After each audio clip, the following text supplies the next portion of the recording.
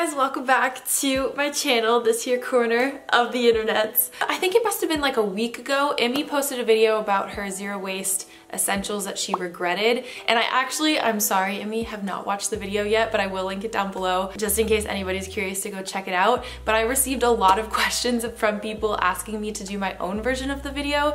So I figured that's what we would do today because there are definitely a bunch of zero waste swaps and essentials and things that I purchased that I 100% wish that I didn't. And obviously the whole point of this channel is so that you guys can be conscious consumers and vote with your dollar and make purchasing decisions that are meaningful for you guys and have an impact in your life, like smart purchasing decisions, rather than just seeing something on a Pinterest post or a blog or a YouTube video or an Instagram post and feeling like you need to own that thing so that you can make a difference in this world, because that's definitely not the case. I'm just gonna jut in here and say that I actually didn't buy that many things when I first went zero waste, mostly because I was cheap, but also because I kind of have a minimalist approach to my lifestyle. So I didn't go out and buy a bunch of random things, and I think that that really helped save me a lot of money and a lot of space and clutter at the same time. So ultimately, that's what I recommend. I just sort of waited until I needed things and then proceeded with caution.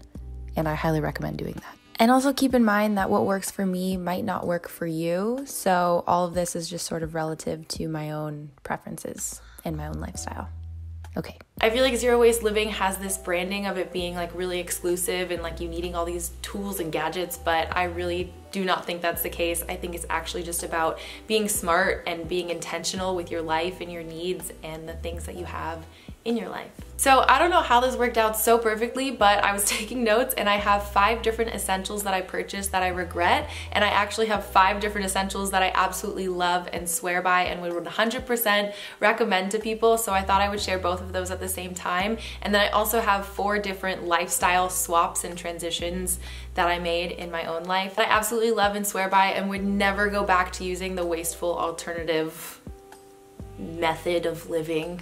So I thought I would share those with you guys too, and yeah, let's jump into the video. My first major regret that I have was my travel cutlery, and I actually think that me buying it is on YouTube within the first week of me going zero waste. I made like a vlog that week, so if you go back 2 years, you might find that video. I was out and about, I did need cutlery, so I bought a set, but I bought a really expensive set and I actually ended up losing it a couple months later, and I realized in that time that I really just don't need any fancy like travel cutlery when I can just bring a fork from my kitchen. Realistically, forks aren't that heavy, they aren't that big and bulky, so if you just take one from your drawers, it tends to work out pretty well. And I've also realized that most of the time when I am eating out or on the go and I need to have some sort of cutlery that's like not mine from at home, it's when I'm at my office and they have like a full set of cutlery there. So just in my personal life, I haven't really needed it. I know that some people do feel the need to have it because they tend to eat out on the go a lot. I just don't, so hasn't really been an issue for me. So I would just say before you go out and buy a set, look at your lifestyle habits and like how often you're using plastic cutlery, and if it's often, then maybe a set is good for you, and if it's not, then you probably don't need it. My first essential that I absolutely love, honestly, I'm not even going into depth about this because you guys know what it is. It's my Hydro Flask. I love my Hydro Flask. I use it every day. Apparently I'm even known for using it at this point. When Shelby was here, she received a lot of comments from people saying that they wanted a video with my Hydro Flask. So apparently I'm known as the internet white Hydro Flask girl, and you know what? I don't hate that because I love my Hydro Flask. It's my best friend. I love it very much. I bring it with me everywhere. I used it this morning actually. I think for me though, buying a travel mug was so impactful because obviously I could have gotten one secondhand, but for me, it was really hard for me to overcome like whatever branding is on travel to go cups. There's just something that to me, it used to feel so nice to hold that, or like so, it was like a symbol of being a successful adult to be walking around with like a Starbucks cup or some to-go travel coffee cup. So for me, it took finding a cup that I really, really loved and wanted to use so that I would not be tempted to like go buy a to-go travel cup, which sounds so stupid to me now, but at the time it was important. Okay, my second regret is something that funnily enough I used to sell bamboo straws. So yeah, this just got really weird. I actually didn't own any before I started to sell them. They were just like something that I was really curious about buying, and so I was like, why don't I just sell them as merch? So that's what I did. But at the end of the day, I actually love using my metal straws way more than I love using my bamboo straws, because the bamboo ones you have to keep really clean, and theoretically they don't last a lifetime. You can't, so when the wood goes bad, you're gonna have to buy another set. And the metal straws that I've literally owned for years and years and years before I went zero waste, I just find are more convenient, they're more durable. I only have to buy one set for the rest of my life, and so I recommend those a lot more than I recommend bamboo ones. I'm not saying bamboo ones are bad, it just kind of depends on your personal preference, I guess. However, with my metal straws, as much as I love them, I do only really use the like medium width ones. You can get different width sizes, so you can get like ones that fit a bubble tea, you can get ones that are kind of thin, and then in the middle there's one that's like a little bit thicker, like a smoothie style straw, and that's what I usually use my straws for. So I don't really use the thin ones very often. I definitely recommend getting like the middle-sized width, I guess. I just find they're more useful because you can drink things that are a little bit more thick, like smoothies, through them, because if it's thin, you can't really do that, you know? Science. Science. My next regret is buying mason jars. I think that it's totally overrated. You don't have to go out and buy all these like really cute jars. Just reuse what you have, all the containers, all of the jars of things that you're using up, and also upcycle them, thrift them. At least where I live, it's so easy to find jars in thrift stores. So that's my next love, is I love every single one of the secondhand jars that I've bought. Last time I bought some at Goodwill, I think they were like 20 cents each, which is crazy. Value Village, they were more expensive, but Goodwill, they're super cheap. And obviously glass is really easy to clean. So I think swapping out the need to buy them new and bringing in the ability to secondhand thrift or upcycle some jars that you already have, or even just plastic containers, you know? I have 2 different plastic containers that came from some sauerkraut that my mom had bought, and I still use them to this day to store like different trinkets and stuff in my cupboards, and they work just fine, and I didn't have to send them to landfill, and I didn't have to go out and buy something new to do the job. My next regret is my hanky. I have a couple of hand-me-down hankies that were actually from my grandfather, but I did go out and buy like a really cute one from a local artisan, and honestly I never use them. I'm somebody who has a constant runny nose. It's actually ridiculous how runny my nose is. Like it's absurd. It's been an issue my whole life. My dentist is pretty sure I have a deviated septum.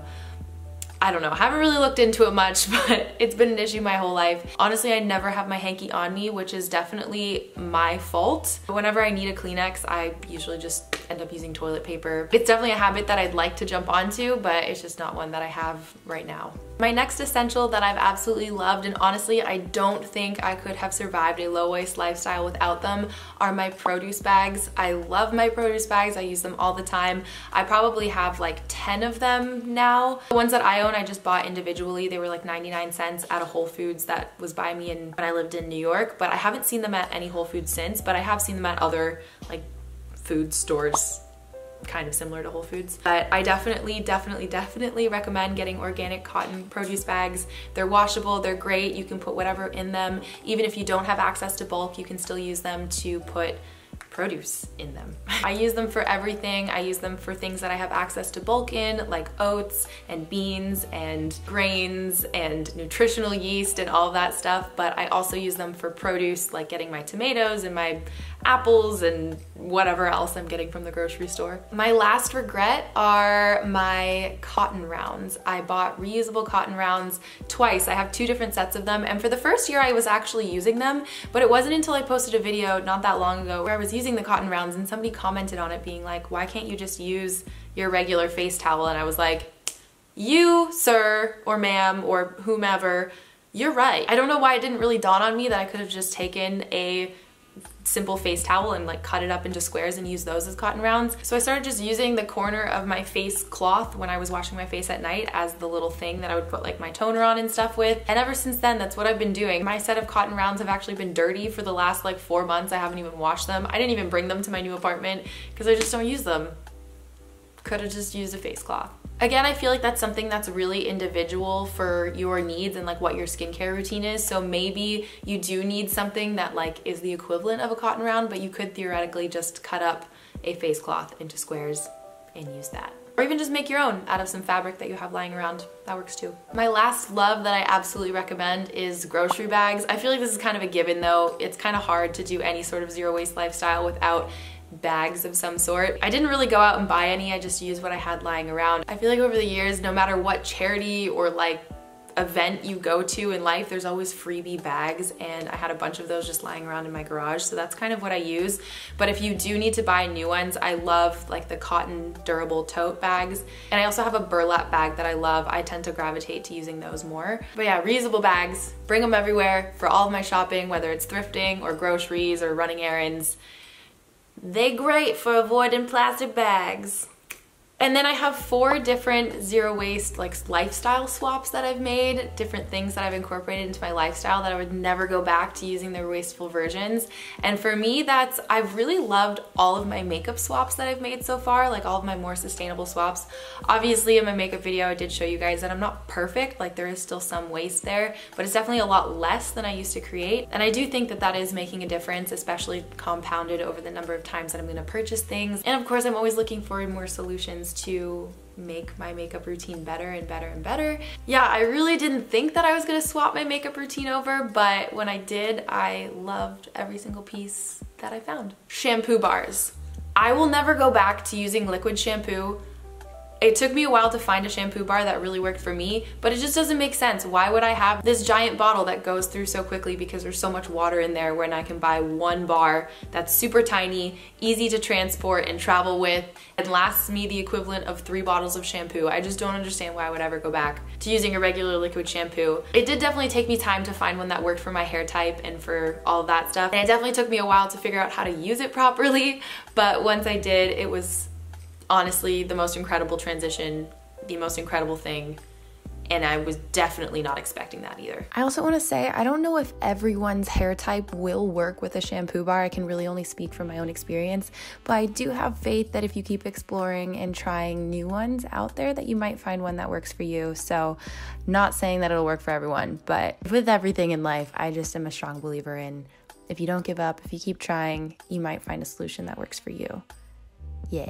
Also the conditioner I've been using, which if you watch my hair care routine video, I love that. It's honestly one of the most amazing conditioners I've ever used, and it's a bar, and it's wonderful, and it comes without plastic, and I like it. While we're on the train of talking about hair, I also love the DIY wave gel spray thing that I've made. I still haven't run out of my old bottle of gel, which I used to make it, but it's taken me forever to get through that one bottle of gel, so I think that even if this is like a transition that I make for the rest of my life, I don't have to continue to go out and buy like entire spray bottles of wave spray stuff.